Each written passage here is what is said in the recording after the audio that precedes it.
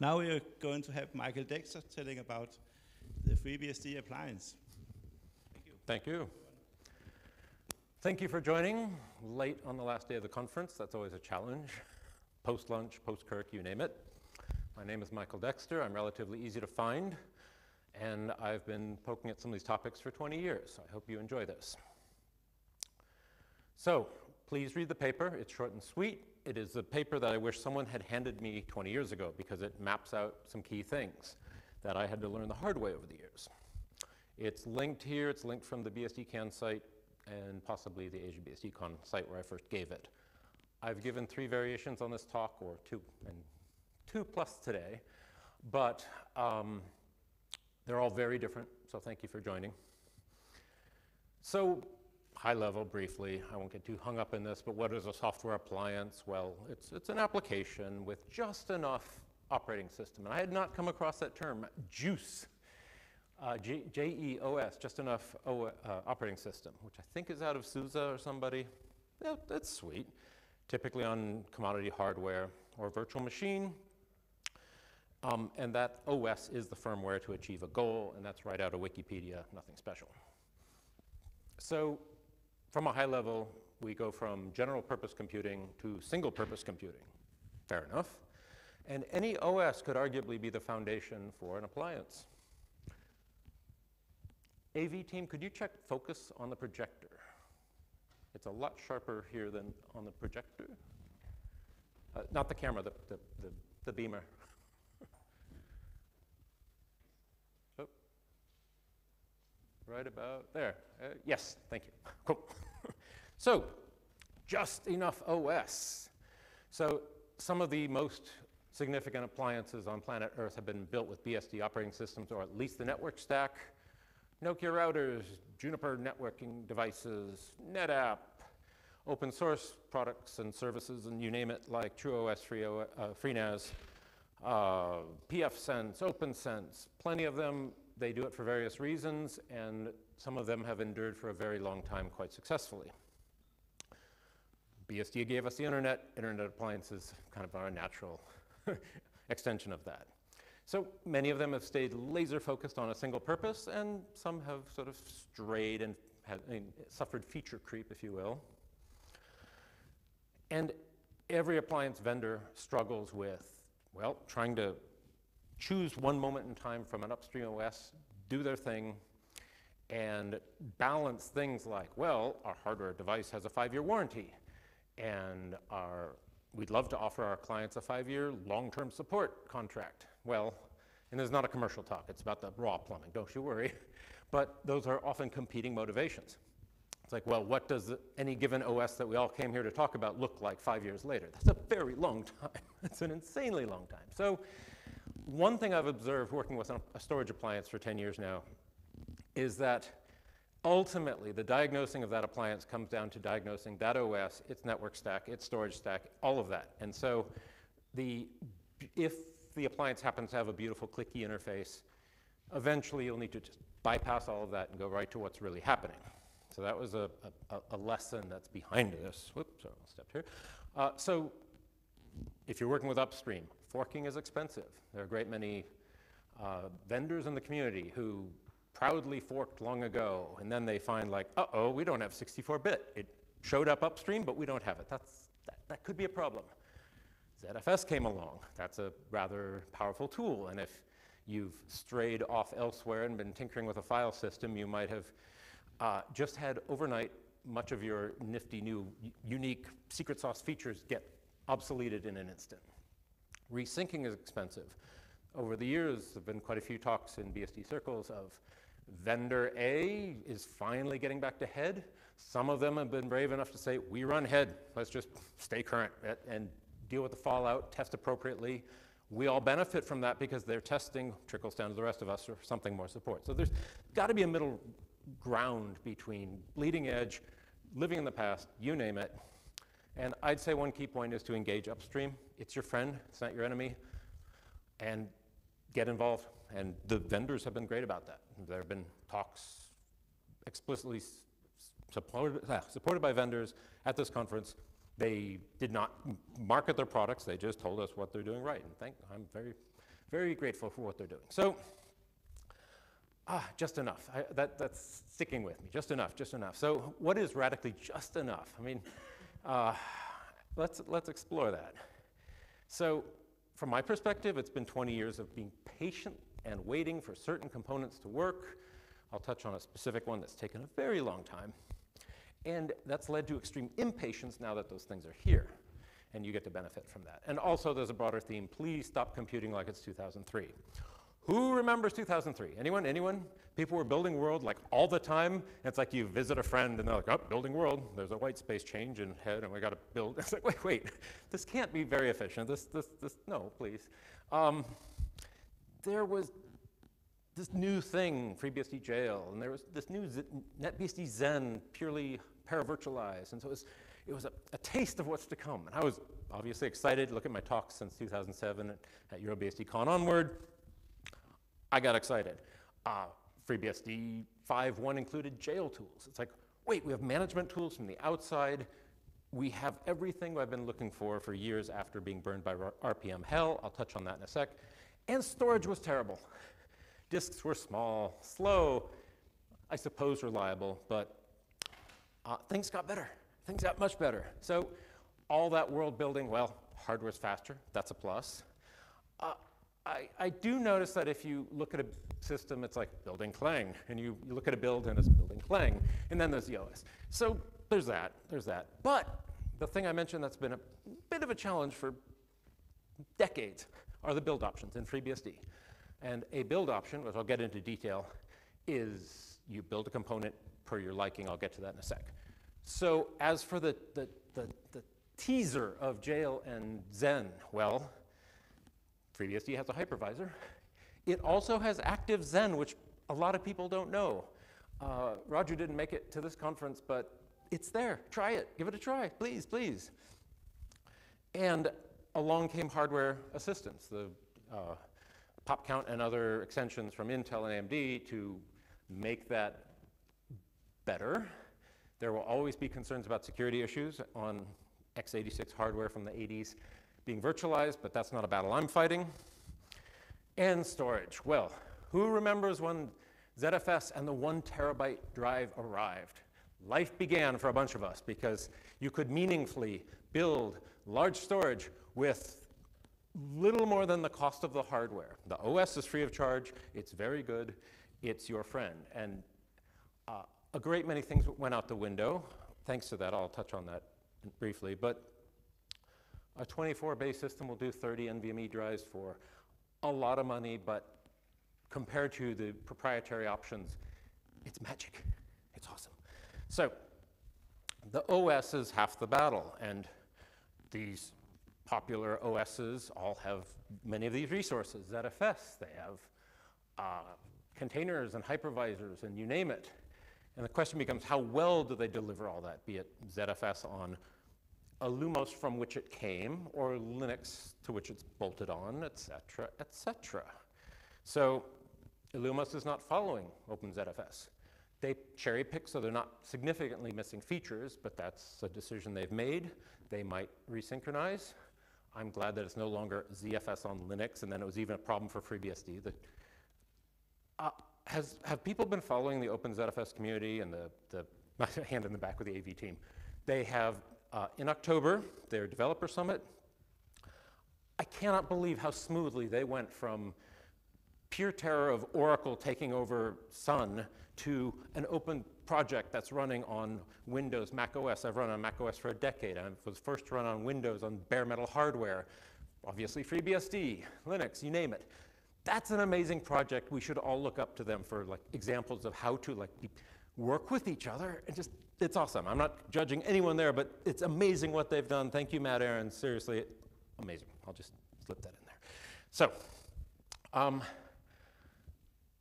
in my circles, storage, when you get to fast wire speed, that bolted on relationship of ZFS and GNU Linux and friends, many colleagues are seeing a 20% performance penalty just right off the bat. So that's not detected at the lower end, but once you really start pushing things, you start running into limits. So you have to carefully choose your OS for what you're doing, and I will highlight this certain OS. Illumos zones are awesome. They were inspired by jail, and then they took it like the next step, the next step, the next step, almost to a point that it would be tempting for other OSs to try to import zones. It's really well done. It's beautifully integrated into the network stack. Kudos to Illumos. Thank you very much. They get a lot right. And I'm not here to beat up on GNU Linux, but they have C groups. They have various containers. They've had them for years. OpenVZ, all these different efforts over the years. And some would argue it's not a true jail. It's not just simply kernel level process separation and isolation. It achieves some goals, but not others. So fortunately, jails and zones get a lot right. To this day, year 2000 for jails, that's a pretty good run. Nicely done. Hypervisors. Illumos imported FreeBSD bhyve. That's a very good sign of success. It's in a contrib branch. Like, cool, we finally. FreeBSD has lots of contrib components. Well, Illumos has done that. Patrick's been great to work with. And Oxide launched a product with bhyve under the hood. Success. Now, Linux KVM, with all of its massive contribution and funding, and you name it, is a very good hypervisor. It has nested virtualization. It has various processor models. It has lots of firmware. Name a firmware, it probably supports it. That's cool. If you need to develop, say, even bhyve, it was developed on VMware Fusion. Great, use another hypervisor. It might even reveal issues that you wouldn't see otherwise. So that's all good. If you need that, go there. If you can survive without Control-T, just saying, just saying, sorry, if I'm to beat up on one thing, sorry. It's like you wait at the console and is it frozen? I don't know. I don't know. I am curious because I need to know. So anyway, so NetBSD, bless their hearts, they imported ZFS. They have several hypervisors. They were first to the table with Zen, perhaps even before Linux. They have NVMM. They have Haxum. Check out the bhyvecon talks on those. Great. If any show of hands, has someone worked with those? Because after this, great, let's talk. Submit talks, please. I want to hear more. So this is a great start. We're talking about just solid fundamentals to move forward with. Notably FreeBSD, but those others have some special features like KVM. If it has something you need, go there. So to state the obvious, FreeBSD has a permissive license. And I only use like TrueNAS and OpenSense, which are permissively licensed. And I suppose they might have either proprietary optional support contracts and stuff, but I still want completely open source despite there's no obligation to do so. And thank you, vendors who have done that. They're doing arguably a better job of GPL compliance without having the requirement, because of course you share. It's self-defeating not to share to all these wonderful people and have their feedback. So open source for the win, maybe? You know, I shouldn't have to preach the converted, but when it comes to all these appliances, it matters. And if you have a proprietary appliance, please ask for that GPL compliance package download that they might mail you on a floppy from Mudrim, and you name it. So, like anything, FreeBSD has real and perceived shortcomings and complaints. There's no nested virtualization. Well, VMware spent like $3 million on that in 3 years and eventually got it working. Great, that's good for them. It added massive complexity, not that their code is open. It's complex in KVM and elsewhere. So that's a very complex feature of questionable value. Apparently you can continuously nest. Performance grinds to a halt, and I don't know what the use case is. But if you find one and need that, go use KVM. NFS Ganesha fell out of the ports tree, I think for Python 2 dependencies. It would be great to have that back. Apparently it's got compatible locking models with NFS, so it's like great, and SMB rather.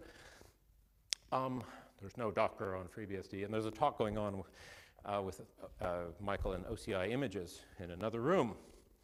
But I would argue FreeBSD is to blame for Docker. We've had jail for a very long time and proudly used it among ourselves, but didn't reach out and say, hey, this is very useful and someday will define how massive data centers operate, containerizing single applications and you name it. But we still have all those tools, they're fantastic. Poor support for poor hardware, I guess. Some of the hardware vendors have been great about FreeBSD support, and much of the hardware that isn't well supported is already terrible hardware, so I don't recommend it. So that's, I guess, a complaint, sort of, maybe. And there are fewer GUI management tools, which I guess guilty as charged. Fair enough, but I'm also going to talk about how we can improve that. So, no, subject of this talk. So, back to just enough single computing OS. I mentioned, yeah, FreeBSD 5.1, the jail tools, JLS, JExec. It was human-friendly rather than guessing and praying you could SSH in and all the acrobatics we did back in the 4 days. The moment that worked, and my motivation was just RPM hell. I mean, on a RPM-based distro, you can install software but never remove it. That's a problem. So containing it was the answer.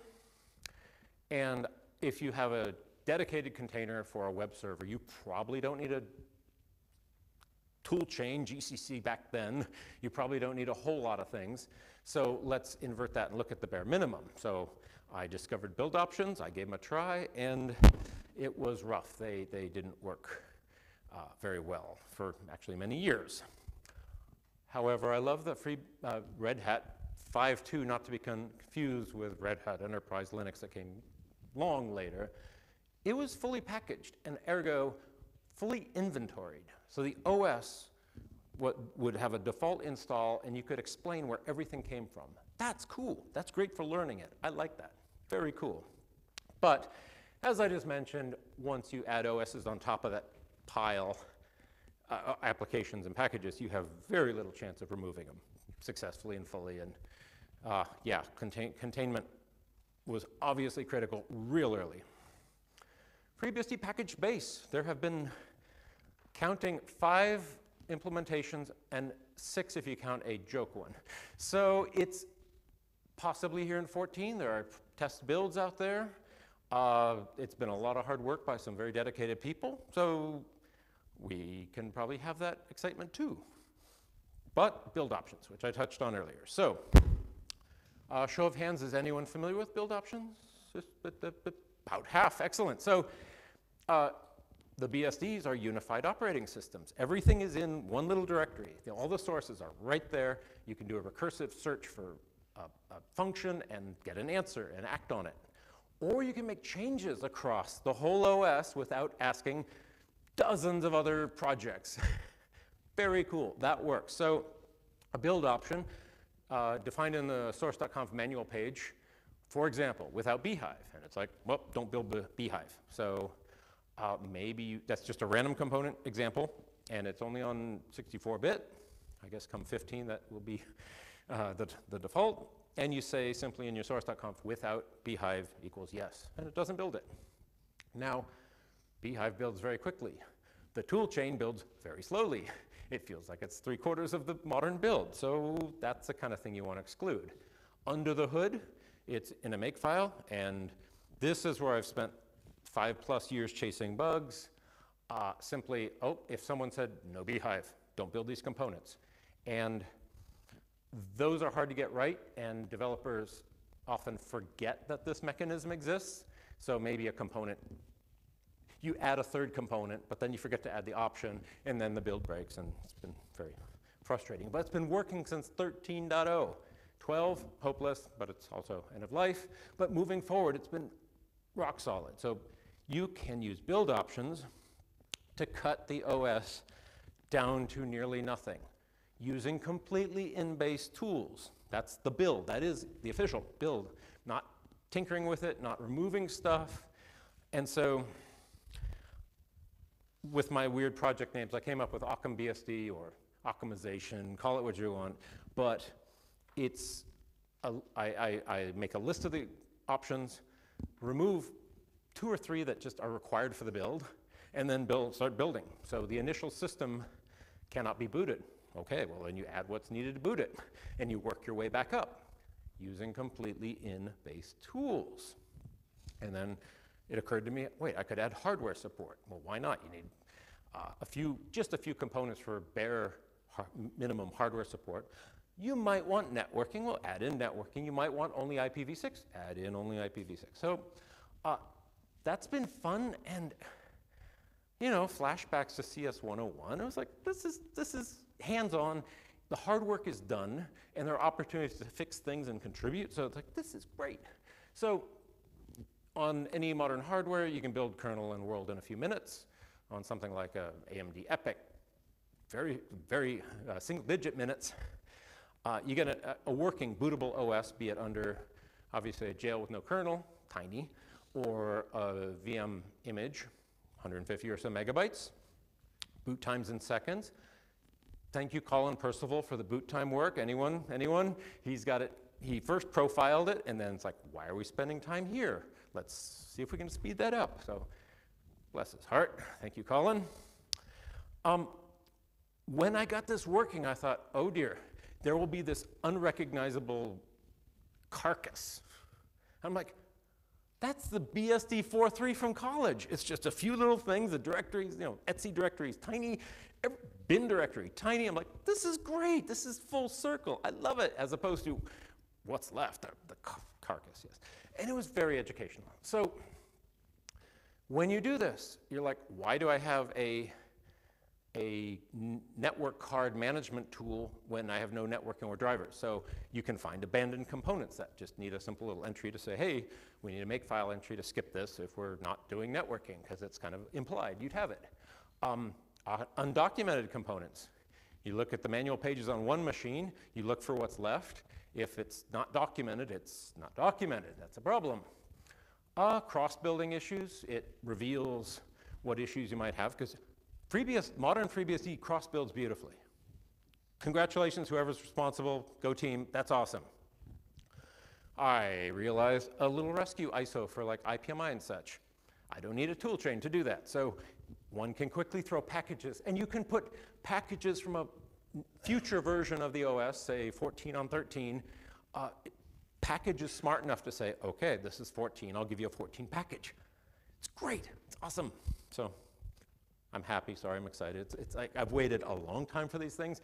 Antranig in Armenia found that for a classroom. Well, here's a simple OS, the basics, work your way back up. Very helpful. He confirmed that in person with students, actual students. And FreeBSD's been good about reproducible builds. Not with complete coverage, I think. Edmast was very active and then got distracted, perhaps, I don't know. But if you're going to be doing unholy things to the OS, anything you haven't changed shouldn't change. So if a reproducible build can mean that the release engineering official ISO snapshot has a certain binary that you haven't changed, those should be identical for the win. Moving on. Start here, literally. So these base components are what every FreeBSD user uses by turning on the machine. If it's the base kernel, that's them.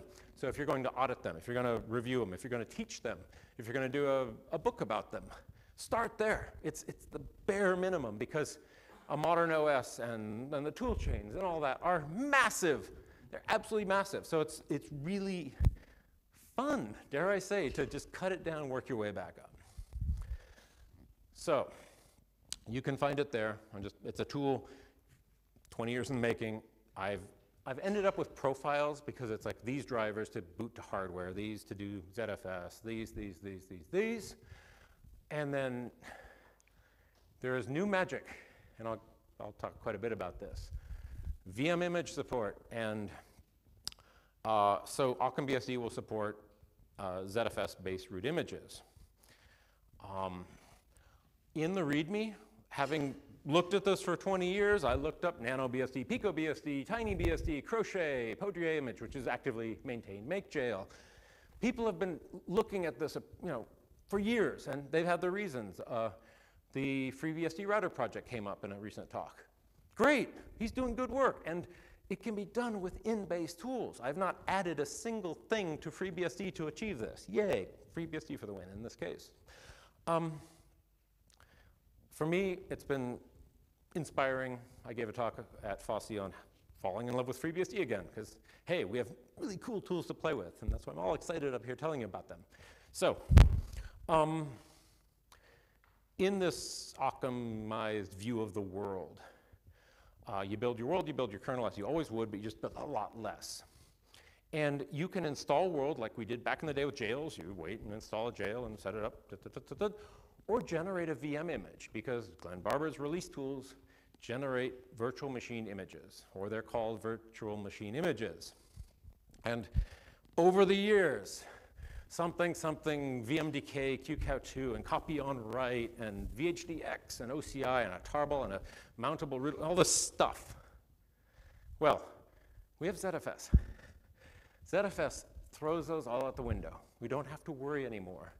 Between raw images and ZVols, we have what those aim to achieve. We have the snapshots. We have the encryption. We have all these things that were kind of bolted on, and then any two hypervisors, I'm surprised how few support raw images, but they each have their own format, and you can convert the format, but why? So this VM image, and I put in parentheses for good reason, it's a boot image. It's not a, you can do it on a virtual machine, but it's a boot image, nothing more, nothing less. So all this virtualized storage. No, it's storage. ZFS does so much of this heavy lifting for us that just do it. Imagine it, do it. VM image, it's a boot image. And I love how FreeBSD gets this right. So thank you, Mark Johnston. I don't think he's in here, but MakeFS, thank you NetBSD for MakeFS, it has sprouted root on ZFS support. So an unprivileged user can generate a bootable image after they've built world and all that. Root on ZFS on that image, and that image can go anywhere. Colin, late yesterday, said, Percival said there might be a little corruption issue, so I need to jump on that. But clearly, we all want to fix that before 14, so there's time. So here's the syntax right out of the release tools. If you want a source.conf, great. If you want to use your own kernel configuration file, great. The heavy lifting is with VM image, with images, yes. Format, raw. I personally could not, I never want to see a QCOW2 or a VMDK or all those things again. That we've solved it. It's there. If it's on a compressed file system, ZFS with LZ4, the compression's there. And anyway, good stuff, good stuff. And then the root partition and a swap partition. Simple. So it's raw format. Can anyone name an OS other than FreeBSD that can boot legacy and UEFI with the same install? Are there any? I can't find one. So FreeBSD just doesn't care. It's like, pick one in BIOS and go. That's it. It works. That's nice, especially when you're going through generations of hypervisors that might only support BIOS legacy, you name it, or only UEFI like bhyve. They get that right. So hypervisor boot and hardware boot are indistinguishable for that block device, and you can drop that block device on a hardware device and just boot it. It's a real system. It's not a shim, it's not a trick, it's not a bunch of nonsense. So somewhat like a snarkily, imagine that. So I have a tool I've been maintaining for about a year of Imagine SH. It retrieves an official image from any branch of FreeBSD. It drops it down as is, or it drops it down expanded, or it drops it to hardware, which lets you choose which device, like stick in a USB SATA drive, make that your boot drive for a server. And for me, I don't want to see the installer again. I've just blasted right past it. If it's root on ZFS, I can expand it to fill my 120 gig boot drive. It's like, no more installing, and then configure it from there. It has some basic defaults like DHCP configuration. You can intrude in and set SSH and you name it, and I'll get to that in a sec. So that has sprouted, I don't know what that was. That has sprouted Debian. I need a better name. I always have terrible names. Debian, the project, those Linux folks, GNU Linux, produce no cloud images, which means no password, by the way, which is fine, like the FreeBSD one. So do set a password before you put it in the wild. But those images are available raw. Those images, I haven't tried a legacy, but they have UEFI support. They work equally in bhyve on a physical boot drive. It's just a raw image. You expand it as appropriate, and off you go. So for doing pretty much anything with FreeBSD or Debian in the lab, it can be very quick, a few minutes just to without interaction, just take an official image and splat it down, and rinse and repeat to regression test, do whatever you got to do. So the whole process with OpenBSD and Imagine, and this is all stock tools. I scripted it my way, you can script it your way. I'm not pushing anything here. You build the OS, build world, build kernel, release, make the image, and you put out the image to the bootable device. That's it. That's the whole process. There's no, you can configure it either in your sources or at a late stage or after it's installed. It's up to you. So that choice is awesome if you're trying to get the OS to very quickly, reproducibly do something you want without a whole lot of hand-holding.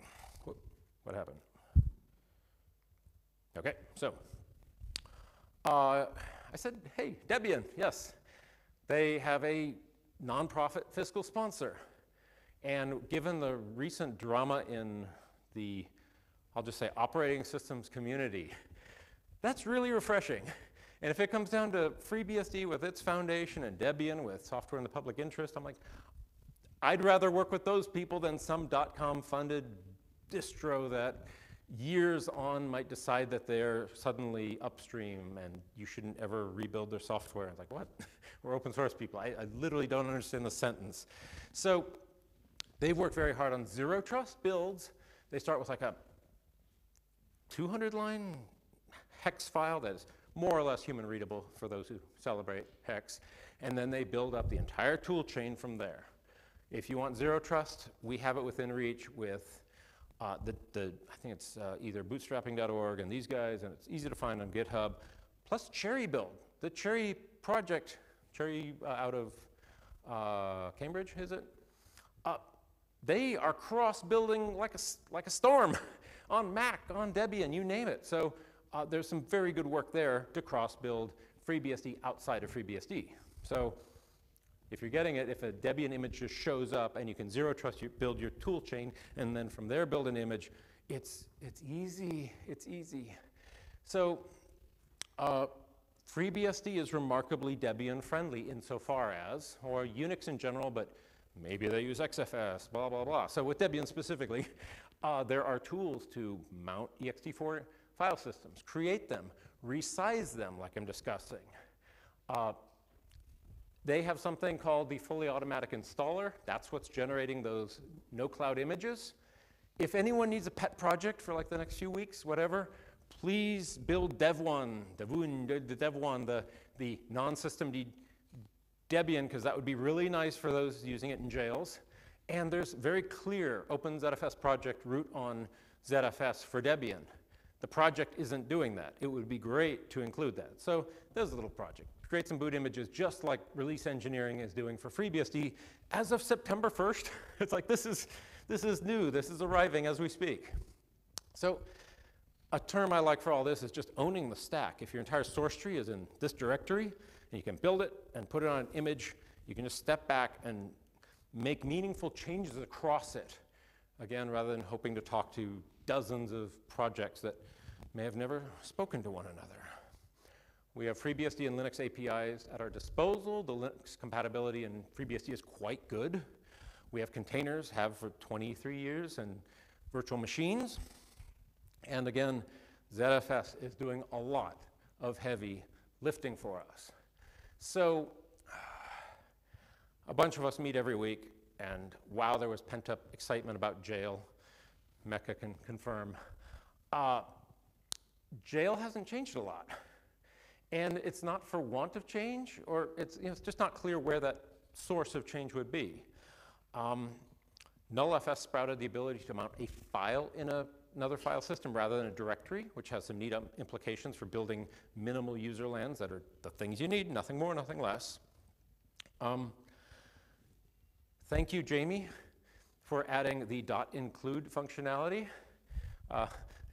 Mecca, who's in the room, had a very sophisticated component to balance a bunch of configuration files.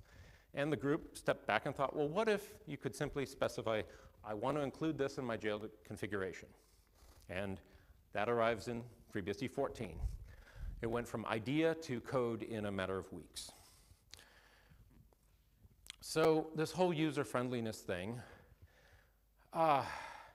any appliance with a pretty GUI and all that has changed typically over the years. So they move stuff, they make it interactive, they make it all stuff. Well, I've done certain things the same way for 20 years. Not everything, but certain things, I learned it once, and user training. Let's talk about that, user training. 10 minutes, great. Someone said you just comment this out or change this, and that SSHD config is my example here in the lab. Yeah, Root can get in the lab. And I learned it once. That knowledge has worked for like decades. I like that, I think I talk about old dogs here. FreeBSD has been very good about the principle of least astonishment, Pola. Multi-decade muscle memory works for me. I love it. It's great. Something about old dogs and new tricks. They now have a new formula for calculating dog years, and I'm now 250 using that calculation. So I don't want to learn like the new GUI for just the different GUI for difference's sake. Like really? And there is always the easy button. If you have this awesome OS stack that does so much for you, Ansible now is great. Webmin. Webmin's alive and well. It's still there, still Perl. A little hint I learned, the Solaris packages will work on Illumos without much effort. Like, that's cool, that's cool. And moving on, Ansible, Puppet, Chef, Terraform, all these cool components. I'm like, okay, I didn't install it, but I'm like, package add Terraform. It's like one component. That's cool. And I hope I got the right one. Package install Python 3.9 Ansible. It's like, okay, a dozen or so components and a few more for Puppet. And I don't know if that's the right chef, and I don't even know if you can read it, but it's package install RubyGem chef. And there are pages and pages of dependencies. And that scares me. I don't know if it's the age, 250 years or what, but no, and it's not to be confused with the chef package, which is like 7 kilobytes. That's the Swedish chef dictionary. So it's like borky, borky, borky. So don't confuse those, don't confuse those. So all this configuration management, we're configuring, we're deployment, managing. Well, what are they doing? It's with the dozens of packages, they must be doing a lot. Well, a lot of it is idempotence. And this came up very beautifully in Dave DCH's talk yesterday. Idempotence. You set a desired state and you work to achieve it. That's it. And I get that all these management things need to make 10 Linux distributions behave the same way. I don't have that problem. I'm good. I'm willing to invest in Debian. I'm willing to invest here and in the BSDs. But this idea of making everything work the same, I don't have that problem. So FreeBSD has sysrc for safely managing RC files. And you like, okay, sysrc hostname equals this. And you can check, which is nice. So is it the correct hostname? Yes, it is. Great. But it's not idempotent. And here's how you work around it, but I will submit a PR, like, let's make it idempotent. Does it have to be changed? Nope, we're good. If you have to change it, you change it. As simple as that. The most amazing thing in computer science is when you have to do nothing. If the hostname is correct, nothing, zero, not a thing. It's great, because you can do nothing efficiently all day long. It's fantastic. So you set the state, you work to achieve it. Fetch is awesome on FreeBSD. Along with libarchive, you can like open up ISOs and other stuff. You just throw stuff at it. But when you compare an on-disk file to upstream that's retrieving from, it compares them, yay. But if it's missing, it complains and fails. It's like, well, you're fetching something. By definition, you're trying to get software from upstream, so don't worry about if it's not being there. It's like, that's what you're there for. So I'll try and do a PR on that. So in this whole notion of owning the stack, it's a foundation for lots of nifty tools. And yes, the world wants web interfaces, web sockets, and REST APIs, and mechanical APIs. Great, great, great. Some human readable, some mechanical, machine to machine. Great, I'm not disagreeing. So a huge epiphany in my storage experiences. Smart control. It's neither human nor machine readable. Like, nope, please don't do that. Then they added JSON support. Like, great, I can parse that. Then they modified the schema without updating a version number. It's like, no, you're so close, so close. So we have this foundation. And on top of that, FreeBSD's been sprouting libxo, structured output, simple commands. So if you want JSON out of JLS, thank you, Juniper, you can do it. There are a few things in ports that handle it. That coverage is limited, I'll admit. But there was a fervor a few years ago, but it's coming along. OpenZFS JSON status output is coming. I'm very happy about that. If you're dealing with ZFS at scale, that's awesome. Fantastic. Thank you, Clara and company. Now, moving on. UCL, there was a big push a few years back, Universal Config Language. It really didn't make it very far. CTLD, the storage framework in FreeBSD that does iSCSI, Fiber Channel, and other neat things with bhyve, supports it, IOV-CTL. NVList support is showing up in bhyve config if you want those mechanisms. Now, where are we at? Where are we at? So this whole just enough OS, yeah, we can tear it down to unbootable and work our way back up. We have Linux and FreeBSD APIs at our disposal. Yes, there might be some limits on Linux always and systemd and you name it. We have paths for reducible builds. I just didn't have time to, zero trust builds. I didn't have a chance to try that. We have our containers. NullFS mounts have like innovated in tiny, awesome little ways. I'm wrapping up, don't worry. So in-base idempotence, there are steps towards that. Let's push on that. If there's nothing to do, do nothing. Human and machine readability, it's great. And the OS is doing the heavy lifting. So may 1,000 flowers bloom. We're in a university. It's like, oh, you're building an appliance, an appliance, an appliance. Well, each of those CS201 students should be able to create a nifty WebSocket interface or REST interface as just that monthly project and rinse and repeat over and over rather than fork the OS and then regret that, uh-oh, we don't have 64-bit support. Oh no, what do we do? Do we change to an OOS? Do we resynchronize? You name it. So in parallel to what I'm doing, there's some great activity from non-developers or production users and heavy users. So in discussing jails, Antranig saw that, yes, jail has an API. So he quickly banged out a Flua, FreeBSD Lua in-base front end to jails because it's just an API, just talk to it. Don't reinvent anything. Jan goes by Crest.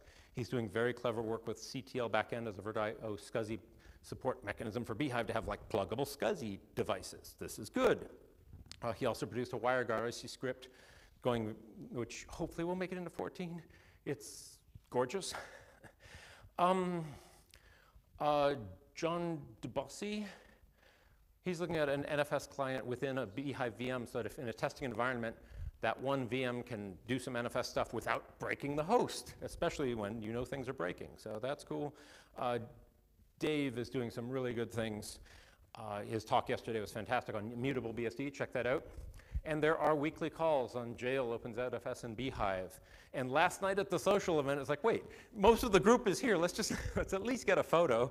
I almost instinctively started the recordings. Recordings are online. Everyone's welcome.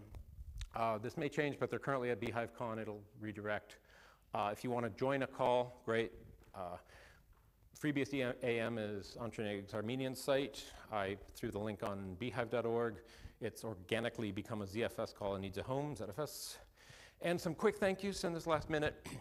Thank you, John Baldwin, for maintaining bhyve and 1,000 other things. Corvin, he's doing full-time FreeBSD bhyve development. Yes, he's here today. Hopefully you saw his talk yesterday. Jamie Gritton, the jail maintainer. Really nice guy. He's taking in ideas, processing them, and producing things like the .include. Mark Johnston made the MakeFS, ZFS support work, and 1,000 other things. Christoph Provost, a faster bridge for virtual machines.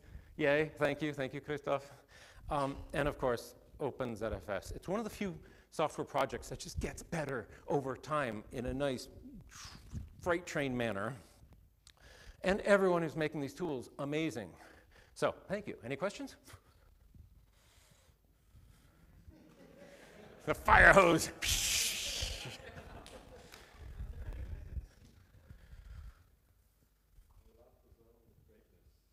Louder? Flood the zone with greatness.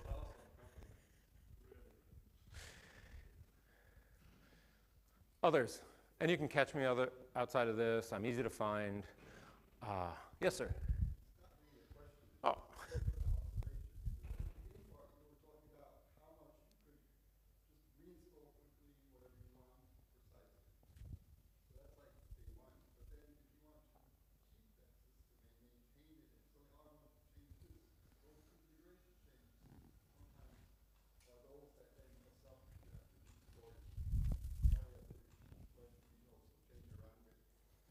So the question was, and I'll try to find the thing I shot right past regarding that.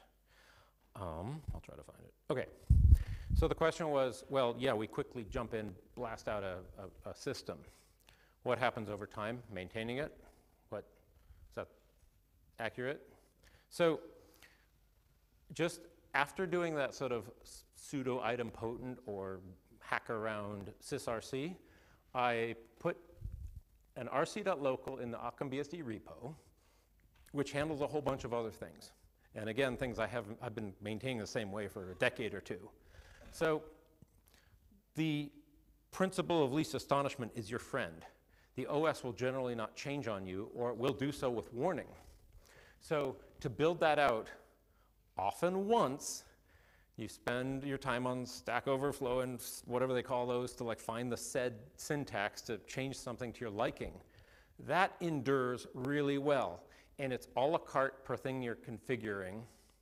And I think one can safely step back and have pretty much idempotent storage arrays. We know where we want to be. We know what a bad disk looks like. And a human might have to get involved. But knowing the OS and having the OS do so much for you, I'd say is actually a relief for adding what you want to add, rather than lightly forking the OS or heavily forking the OS. I hope that helps. Working with the OS, precisely. And I haven't seen anything like this elsewhere. I've politely asked other, like Illumos, are there build options? OpenBSD, are there build options? I'm just curious because it's so cool that you can, NetBSD does? Excellent. Are there any tools to use the NetBSD build options to tear it down and work your way back up? Not that I know of. Let's try that. Maybe I should create one. Well, I'll make a note on this paper here. So NetBSD build options. Others? Yes, sir. I didn't actually understand OpenBSD point, except for making it smaller. Is there anything else that making it smaller in OpenBSD? So the question is, in OccamBSD, what's the point of making it smaller? I admit that I blasted through it pretty quickly. So what it does is initially turn on all build options. So basically, like a firewall, block all, get rid of it all, and work your way, add things back. There are 2 or so options required to build, or else you get nowhere. And you can then step through. If you add networking, add PF, add bhyve, and I gave the example with the code of what that looks like. So it's not compressing, it's not doing anything exotic short of just not building what you ask it not to build. Does that make better sense? And I'll gladly sit down with you and walk through the code. But it was such a pleasant epiphany to realize you can just work your way back up. Anyway, anything else? Last chance. Thank you so much.